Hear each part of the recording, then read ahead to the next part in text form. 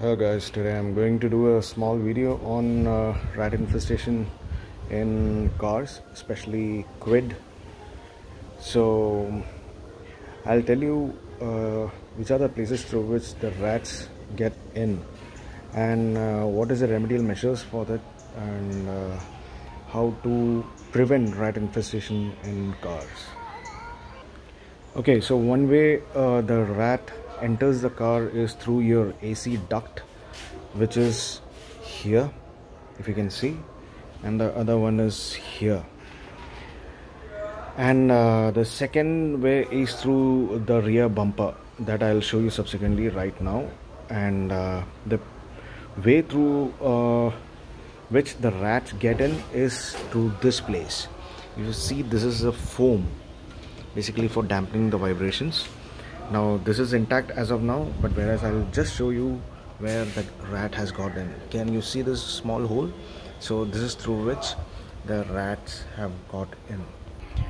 Now coming to the rear portion of the car, as you pop up the trunk, see, you will see two portions. One it is blanked right now, and the other one is here. Now this opening, if you see, if it is damaged or tampered, that means the rat has tried to get in, or they can get through this particular hole which is there.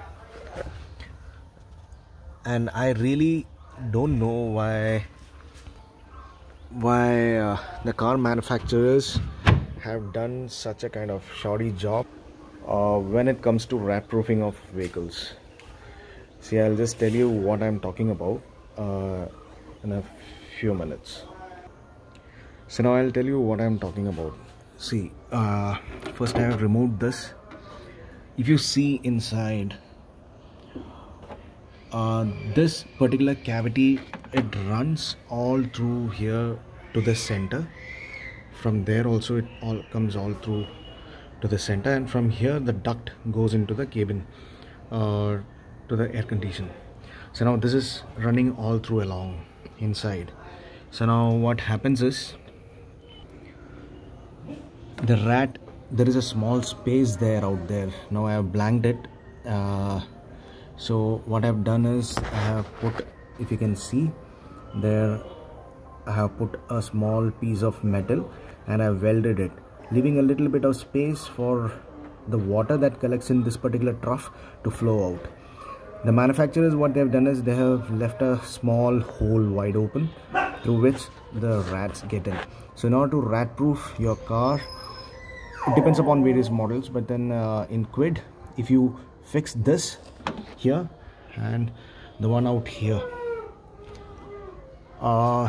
basically you can keep out rats for some amount of time. And as I told you, like once a week you need to keep checking these two places, like whether it has been gnawed away by the rat that they try to get in. Check all the wires which are there, these loose wires, and keep your car clean. Don't keep any stuff over here, especially if it is food items.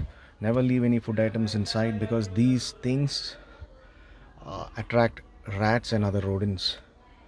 And basically do a service once in a month, so that means internal cleaning kind of thing, so that your car remains spick and span.